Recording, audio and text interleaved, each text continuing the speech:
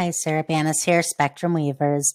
I'm going to show you today how to download and then unzip, another word is extract, and then upload designs to Cricut Design Space. It's a very simple process and an important one to know how to do. Before we get started, go ahead and subscribe now if you have not already. Coming out new videos once every 4 or 5 days. Just a lot of ways to make you a better designer, whether that be in Cricut Design Space or externally in programs like Inkscape that will, help you bridge some of those design gaps that Design Space has. Also, join me on Facebook. We have a fantastic group. It's about 125,000 members at this point. It's called Cricut and Silhouette for Beginners. Super helpful, friendly, just a great group, knowledgeable. And I'll link that in the description as well. So let's get started. Turn my grid on. So I'm going to go over to Design Bundles. They have a fantastic free section. I'll link that in the description as well. Tons and tons and tons of just every type of design you can imagine. And they all include a commercial use license, so that's nice too. Free. So I'm going to go ahead. I'm going to click download free now.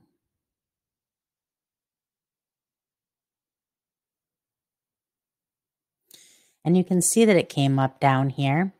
You can also find anytime you download something until you move it in Windows 10, it's going to be in your downloads folder.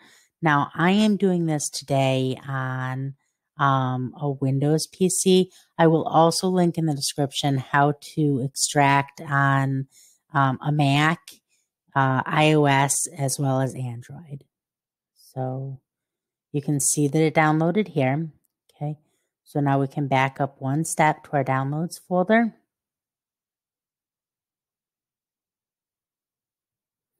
And you can see how the folder has a zipper on it.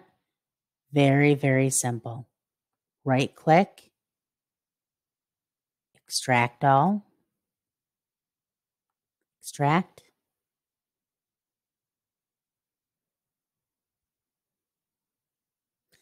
And that's it. So now you can see that you have a zipped folder here, and you have an unzipped folder here. You can get rid of that zipped folder. You no longer need that. And now you just have your unzipped folder. And now to open this in Cricut Design Space, very easy. Go to Upload, Upload Image, Browse, and there it is. Click it to open it. You want this bottom one here, not the one that says Mac, bottom one here.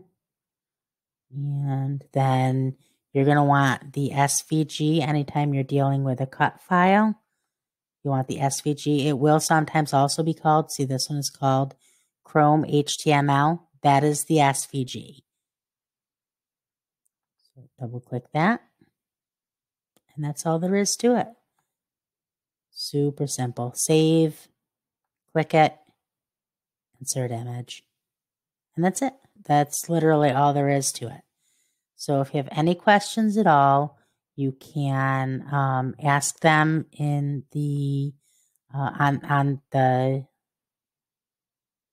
video and the question and answer part of the video, or you can ask them in the group. Like I said, make sure you join us. They're a super great group.